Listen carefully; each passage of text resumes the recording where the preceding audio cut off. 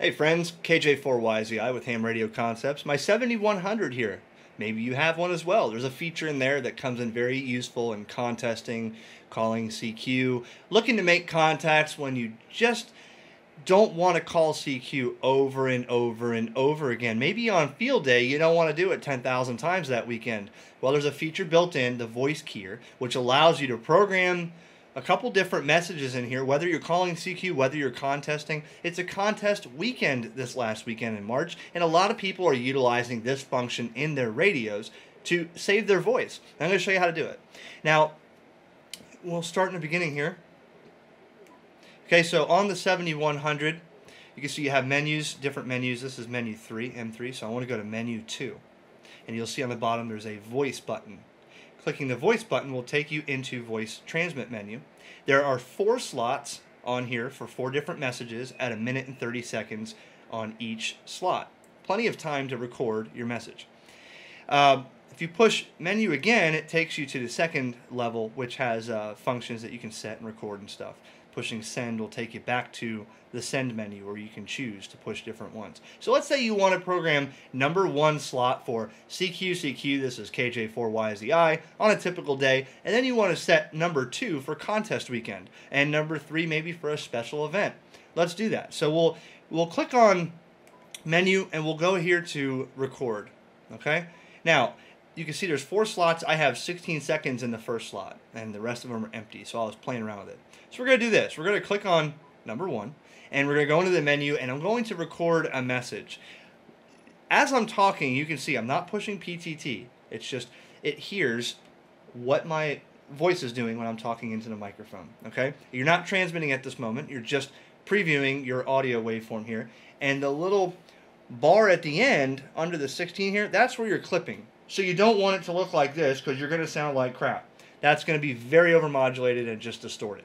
So you want to talk in a nice tone to where it looks like this, it's not clipping, and it can hear your voice clearly. A good recording means a lot of people will hear a good signal and you'll get good contacts. If you're a natural loud person, there's some people that are just naturally loud, you can go to mic gain and turn this down. I have mine set to 23%.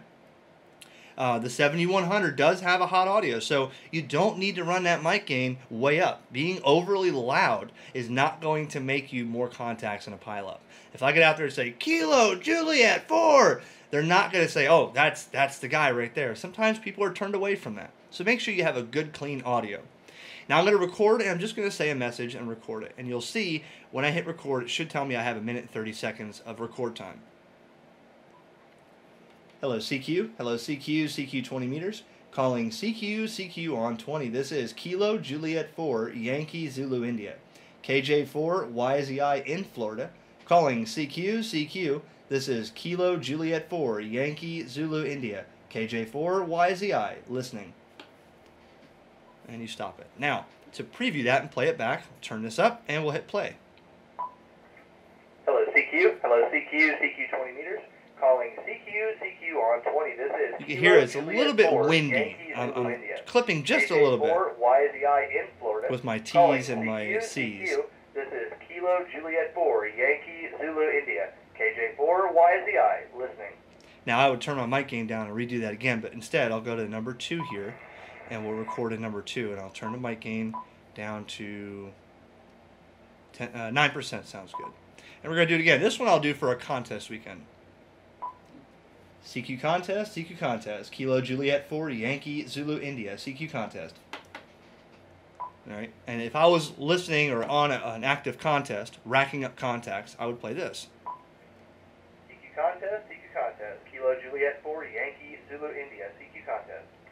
Okay, so you have your voice transmits programmed in. We'll go back, and now you'll set your stuff like your interval. So we'll turn this back down. You have your repeat time. I can set this to 5 seconds, 15 seconds, and that way you don't have to push the button every time. It just plays every 7 seconds until you key up and stop it. And the auto monitor for playing it back out your speaker, you turn it off if you don't want to hear yourself.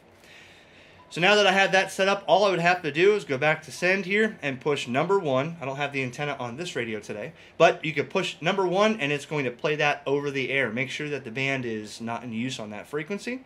and have fun with it. And this will keep you rolling. Let's say you want to get a drink of water and you don't want to stop. But what I usually do is once I get a pileup going or I have a few stations calling, I turn that off and I go right to my mic and I talk into it and, you know, QRZ, CQ, and get more people. Once it goes stale and I run out of people listening, I'll go back to setting the voice transmit up and broadcasting my transmit message. I don't use it often. Maybe you've never known it was on there. That's the little video here on the feature of the voice transmitter on the 7100. There's a video also I did of the same voice transmit here on the 7300. You can check that out as well. 7-3 guys, KJ4, YZI.